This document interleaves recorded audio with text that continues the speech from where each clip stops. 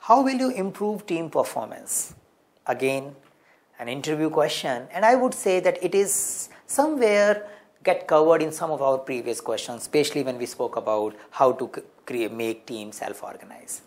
So how do you improve performance? How do you improve productivity? How do you make them produce more? First, let them organize their work.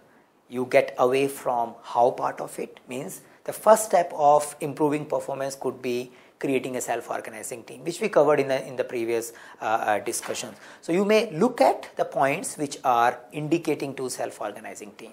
The second thing which as a Scrum Master role you can focus on is what you are doing to resolve impediments which are coming to you.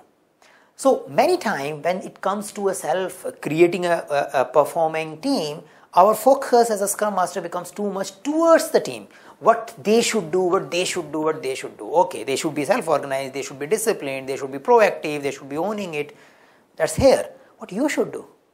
So how are you taking care of your impediments? Are they getting resolved as they get raised? Do you have a clear tracking of impediments? Do you have an awareness of how these impediments are impacting their project work?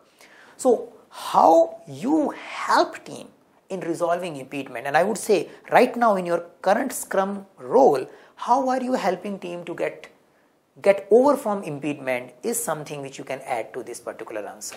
So talk about self-organizing, talk about all environment and structure things which you might anyway do to create a self-organizing team, and on top of it you add your things. What are you doing? How are you solving impediments?